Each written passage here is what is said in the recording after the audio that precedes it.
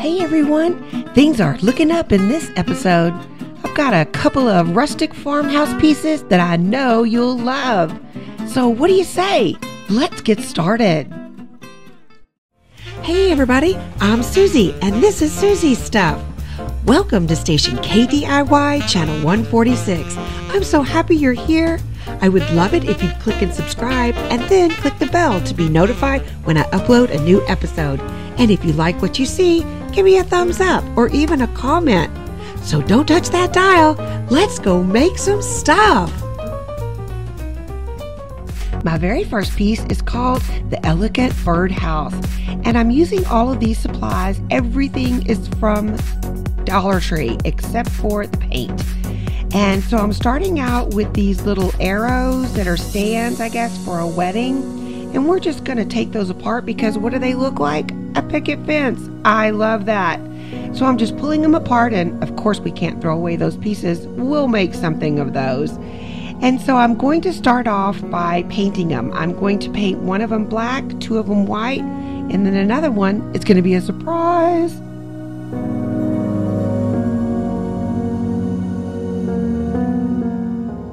The black paint is some acrylic paint, so I only needed one coat of that. But on these other ones, I used the Waverly chalk paint in white from Walmart and took 3 coats for these, and only because of the words that were showing through, so I did have to coat those. Now, the fourth piece, I said that was a surprise. I used this beautiful shelf lining paper from Dollar Tree. I've always seen it and I just walk right past it. And this time I picked it up. I'm like, I've got to use this for something. It is so pretty. I'm kind of into the black and white lately with touches of browns, but I just love this. And I cut it to size, and then I'm just going to use the sandpaper block that I have to cut it off. I love that look, and I do it all the time. So this was super easy to do, and I just love that floral black and white. Don't you?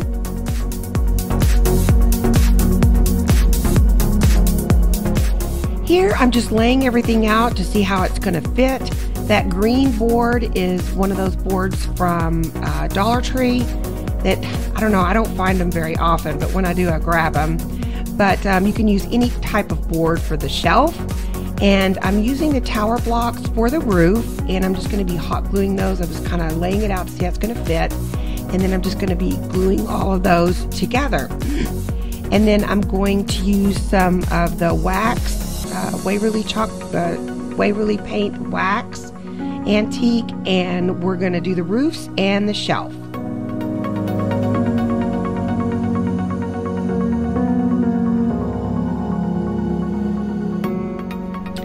My roofs are all put together. Now I'm going to give it 2 coats of the Waverly antique wax paint, and then we'll distress it with my sandpaper block.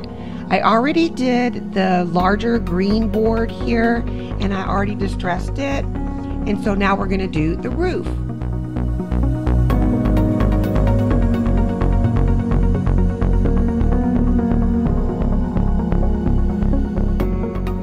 And you notice that I used hot glue for the roofs, putting those together. And you can use some wood glue, but notice that that one was kind of wiggly. I really like that when I glued them on to the picket piece because it really got it in there secure and perfectly right into that point. So, but use whatever glue that you like. The hot glue worked well for me. So now I am ready to put these on. I'm hot gluing them just on the little top parts, and it held very nicely. It's coming together.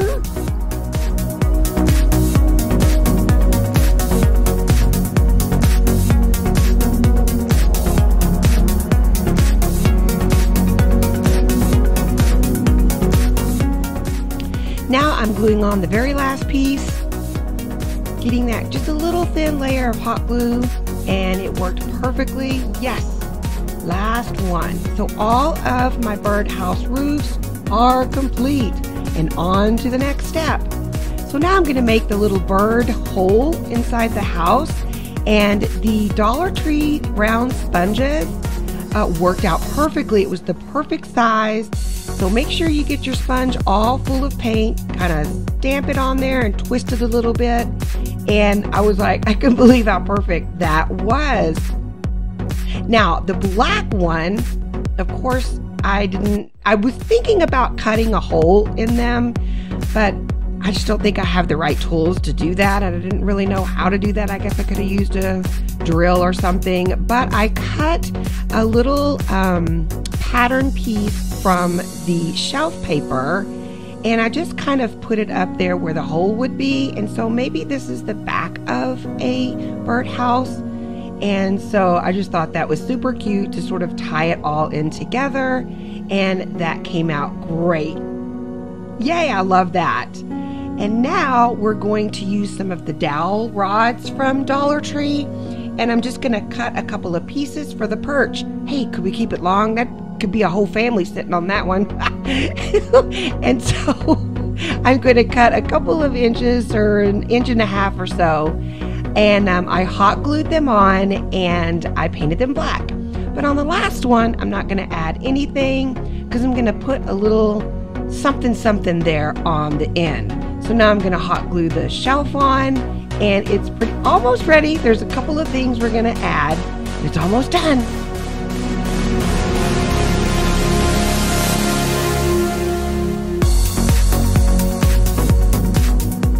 And our very last step, I'm going to be using some nautical rope from Dollar Tree, and I use a lot of hot glue, and I used also a jumbo popsicle stick. I just kind of cut it and laid that over the top to really make it secure, because it is a little bit of a heavy piece, but this worked great, and we are done. What do you think? I just love this piece. I think it's one of my favorite ones I've ever done. You can put whatever you like on the shelf. That bird I got at Hobby Lobby, and I added some lamb's ear. You can add whatever type of greenery or whatever you like on the shelf. I just think this is so adorable, and I've got it actually hanging on my patio. Where would you hang yours? Just want to take a quick commercial break and talk about my social media. I'm over on Facebook. Request to be my friend. I love that because you can add pictures. So I would love to see some of your crafts.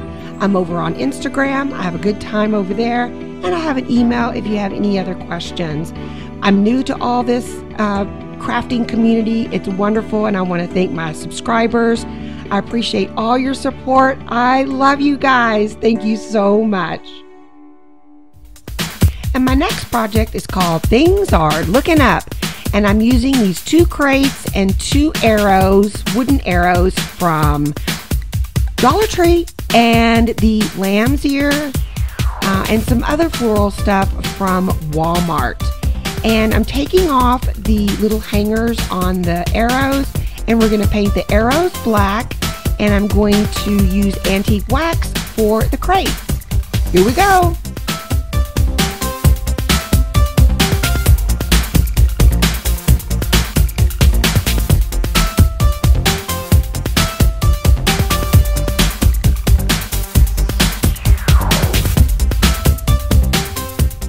Even though it's messy, I just love to paint.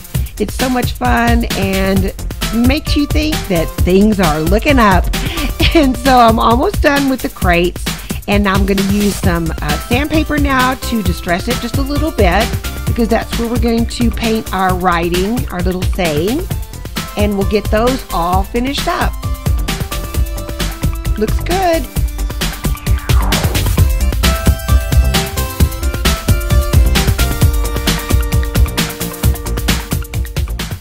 And now I'm going to be using these stencils. No, I'm going to be gluing it together first.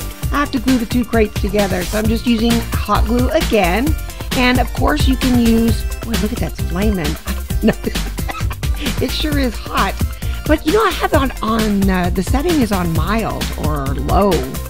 So that's weird. I wonder if it would have looked like if it was on high. It would have burst into flame. All right, so I'm using these little folk art stencils from Walmart, and I'm just very slowly putting those on, and I don't have a Cricut. I'm thinking about getting one. I'm thinking about getting a Cricut Joy, maybe. I have to put some pennies away and we'll see if we can get one of those. Do you guys have a Cricut? So I really am thinking about it. But anyway, I'm using these stencils with some white paint and I'm all done. So in the stencils, they have this little flower stencil. So I love that. I added that on there. And now we're ready to hot glue the arrows on. And I just thought this was so whimsical and cute. You could even like put a real plant in there, maybe like a little vine plant, and make it grow up the arrow. But I just thought this was so fun to create. Oh yeah, look at these giant clips. You've all seen the, you get 6 in a pack of these smaller ones at Dollar Tree. But I saw these giant ones and there was 2 in a pack. They're huge. So they work out great. So grab those if you see them. So now I'm just using some floral foam there, and I put in some flowers from Dollar Tree and also some Spanish moss from Dollar Tree. We're just going to kind of put that in there. I just kind of cut off the pieces that I wanted. And then I'm also going to add some lamb's ear here at the end. And the last little touch is some jute twine from Hobby Lobby. I have jute twine from, what am I doing? I can't get that on there. Okay, there we go. That was so funny. I was like, which way am I going? And so the jute twine here is a little bit thicker. It's from Hobby Lobby. And but I do love the twine from from Dollar Tree as well. But we're pretty much done. I love this piece. Oh, we need to add a little bow on there. And now it's complete.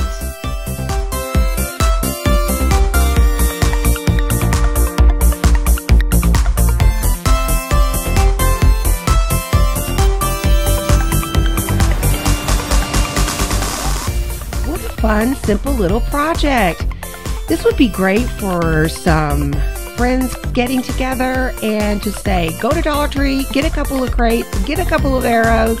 I've got the paint, bring some floral, and you guys can make it together because things are looking up. I love it, and I hope you enjoyed this too. So have fun with your little whimsical piece. Make yours today. Thanks for watching. Don't forget to subscribe, give me a thumbs up, and even a comment. I would love to hear from you. I'll see you next time on Soozie's Stuff, KDIY Channel 146. Bye, everybody.